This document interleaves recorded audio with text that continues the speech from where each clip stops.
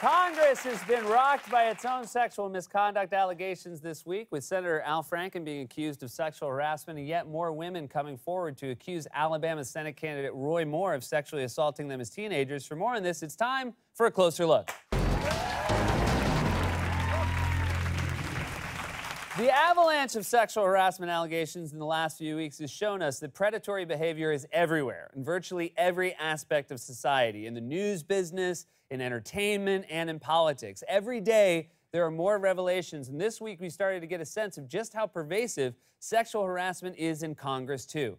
There are two members of Congress, Republican and Democrat, right now, who have been subject to review, or not have been subject to review, but have engaged in sexual harassment.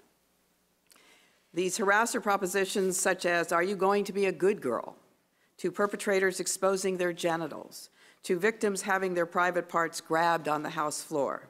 That is awful. I'd say Congress is full of dicks, but most of them look more like ball sacks.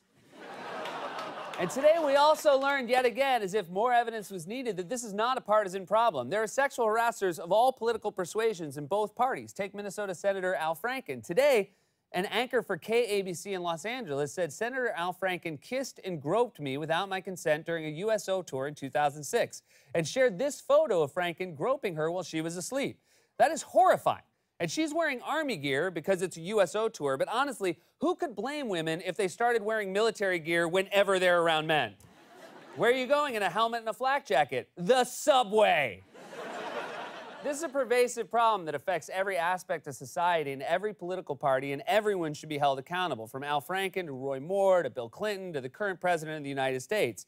And yet, amid all of this, there are still Republicans defending Moore, their nominee for Senate in Alabama, who, of course, has been accused of sexually assaulting underage girls. Take, for example, Alabama Congressman Mo Brooks, who said he still plans to support Moore because the conservative agenda is vastly more important than contested sexual allegations from 4 decades ago. An ABC reporter tried to ask Brooks if he believes the very credible accounts of the women who accused Moore of sexual assault, and Brooks literally ran away from him during the interview. You believe him, you don't believe the women?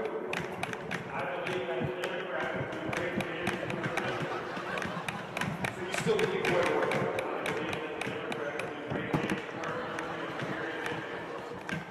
Bad day to wear my tap shoes.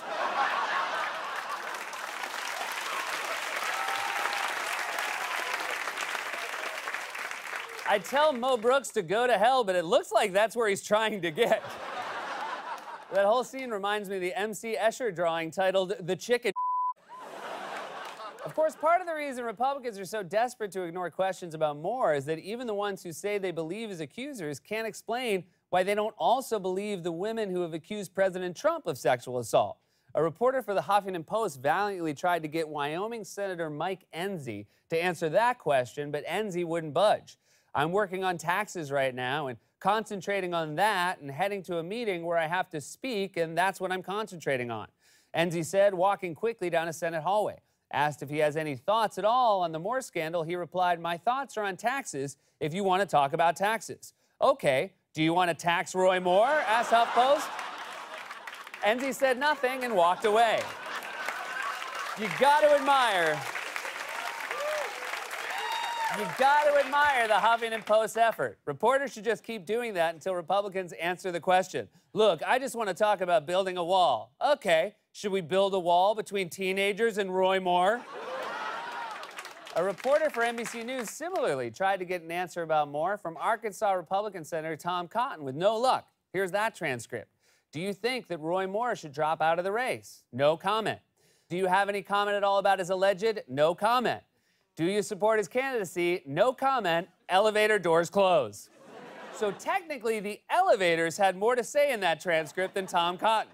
So, hey, elevator, do you think Roy Moore should drop out? The refusal by many Republicans, including the president, to discuss Moore's situation comes as we keep getting information about how creepy his behavior was. Earlier this week, it was reported that Moore was actually banned from the Gadsden Mall and the YMCA. He got banned from the YMCA despite dressing exactly like one of the Village People. Now, yesterday on MSNBC, Moore's lawyer, Trenton Garman, tried to dispute the claim that Moore was banned from the mall. But in the process, he seemed to confirm that there were indeed complaints about his behavior. I was engaged in litigation with the Gadsden Mall. It had a settlement that was confidential. I'm intimately familiar with procedures inside of the Gadsden Mall, and there, from what I have been told, is never been a list with Roy Moore banned from being at the mall. So they processed that out, and they determined, no, whatever it is that someone has said has made them uncomfortable, we don't find it to be worthy to put them on a list. Is it not cause for concern that there would even be any sort of settlement with the Gadsden Mall? Roy Moore was in his 30s. No. What type of settlement would there be? No, there was not a settlement with Roy Moore. Had nothing to do. Roy Moore has never had a settlement with the Gadsden Mall. I'm talking about my personal experience as a litigator. I have represented people against the Gadsden Mall. Wait, you've been a lawyer in other cases of People v. Mall? So I guess if you've been banned from the mall and need a lawyer, Trenton Garman is your man. But the weirdest part of the interview that Moore's lawyer gave to MSNBC came when he tried to defend Moore's claim that he always asked for permission from a girl's mother before dating her. Garman tried to argue that that kind of behavior was common in other cultures and threw in some gross racism when he tried to cite MSNBC anchor Ali Velshi's background to bolster his case. Why would he need permission from any of these girls' mothers if they weren't underage? Sure, that's a good question. And culturally speaking, I would say there's differences. I looked up Allie's background there, and wow, that's awesome that you have got such a diverse background. It's really cool to read through that. But point is this, what does Allie's background have to do with dating a 14-year-old? I'm not finished with the context of it. Well, please answer. What does Ali Velshi's background have to do with dating children, 14-year-old girls? Sure. In other countries, there's arrangement through parents for what we would refer to as consensual marriage. So Allie's from Canada. So either Trenton Garman is a racist or he thinks Canada has arranged marriages. And yet, in spite of all this damning evidence about Moore's predatory and grotesque behavior, Trump still has said nothing about what Moore should do. In fact, yesterday he spoke at the White House about his trip to Asia and completely ignored questions about Moore from reporters. America is back, and the future has never looked brighter. Thank you, God bless you, and God bless the United States of America. Thank you very much. Thank you. Thank you all. Should Roy Moore resign, Mr. President? Do you believe his accusers? Do you believe the accusers of Roy Moore, Mr. President? Should he resign? If the future is so bright, why do you look so bummed out walking away? So everything is great and there's nothing to be upset about.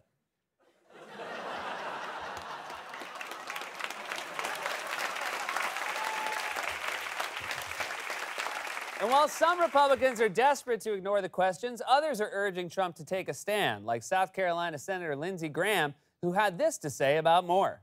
I met a lot of people in the mall, and if you're getting kicked out of the mall, that's a pretty bad situation you find yourself in. I mean, I agree, but why have you met a lot of people in the mall? I got a booth. It's called Lindsay's Nut Hut. It's mostly pecans. Those pecans are as sweet as old Lindsay. This is a society-wide problem born out of systemic misogyny and abuse of power, and both parties need to take it seriously, no matter who's accused. Don't you agree, Congressman Mo Brooks? This has been A Closer Look.